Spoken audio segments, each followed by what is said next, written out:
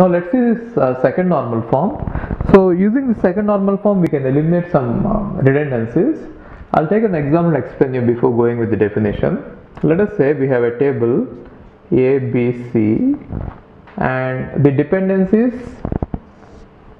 the functional dependencies given on this table are, let's say, like this. One is AB determines C and the other one is B determines C. Okay, so first of all try to find out the candidate key. If you try to find out the candidate key, on the right hand side you don't see A and B, therefore every candidate key should definitely contain AB because they cannot be determined by any of the functional dependencies, so the candidate key itself should contain it. Okay, so let's find out whether AB is sufficient. See, AB are necessary to be present in the candidate keys. So let us see if it is sufficient to be the candidate key, which means if I find out AB plus, I want to see if it is covering everything. Now I get AB, and because of AB, since AB is in the left hand side, I can add C. Therefore everything is covered by ABC. So what can we say? AB can be a candidate key, right? Now if you observe these functional dependencies, now whenever you find out the candidate key, these attributes A and B are called as key attributes. So in this case the key attributes are prime attributes, sometimes called as prime attributes, sometimes called as key attributes. Both is one and the same. Now A and B are key attributes and non-key attributes in this case is only C. Now if you observe this, key attributes are completely determining C, which means C is completely dependent on the candidate key in this case. But if you see this dependency, C is a non-key attribute and it is depending only on the part of the key, isn't it? What is the key? Candidate key AB, and now only a non-key attribute is depending only on the part of the key.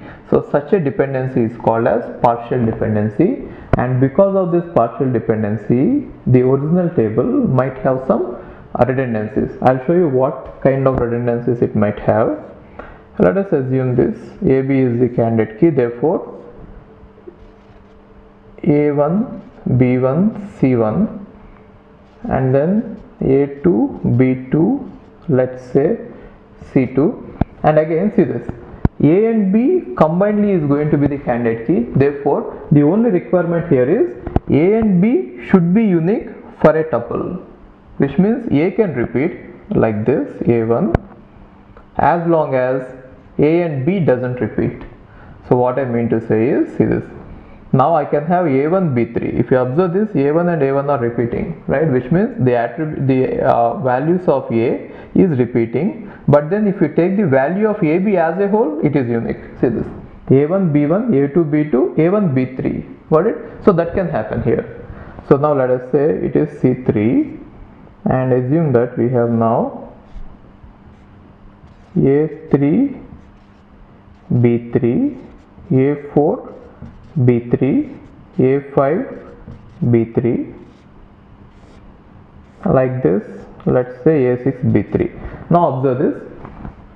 So in all the tuples, if you see this, A and B are unique. A and B taken together are unique, right? Now if you see this dependency, B determines C, what does it say? Given a value of B, you should be able to determine the value of C uniquely. Right? Given a value of B, you should be able to determine the C uniquely. What does it mean? If you say that B value is B1, then you should be able to say that C value is C1, right? And if you say that B value is B2, you should be able to see that C value is C2. From this table I am saying, right? If it is B3, then you should be able to see that it is C3. When will this one happen? For every repeated values of B, C also should have the same repeated value, isn't it? So what I mean to say is, here also C is going to have C3, C3, C3. Then only you can say that for every a value of B, C is going to be unique. Which means if you say that it is B3, it is C3. If you have some other value, let's say C4, then this doesn't hold anymore, isn't it? Let us say for B3 you have C3 and for B3 you have C4, then this functional dependency doesn't hold. Since we are already saying that this functional dependency is holding, For every value of B3, for every place wherever there is B3, there has to be C3. Now if you observe this entire thing is a redundancy. Why? We are repeating the same value many times, and this redundancy is mainly because of this partial dependency. So what is partial dependency? Part of the key, right? We are depending on the part of the key. C is depending on the part of the key. So whenever you see such a redundancy, and if it is because of this partial dependency, we can eliminate this dependency by making it a separate table. That is called as decomposition. Now if you are going to decompose the table like this, let us say ABC is the table. Now if you see a partial dependency, just find out what is the closure of the left hand side. Now what is B plus? If you find out B plus, you are going to see that B plus is BC, which means with B you take out C and make it a separate table and let AB be in one table, right? Now if you decompose it this way, okay, so why to maintain B here as well as here? Whenever you see, it decompose a table, always try to have some common attribute there, and the best practice is to maintain the entire candidate key in one table and the part of it in the other one. And now if you find out the intersection, that intersection should be a key in one of them. That is called as lossless decomposition.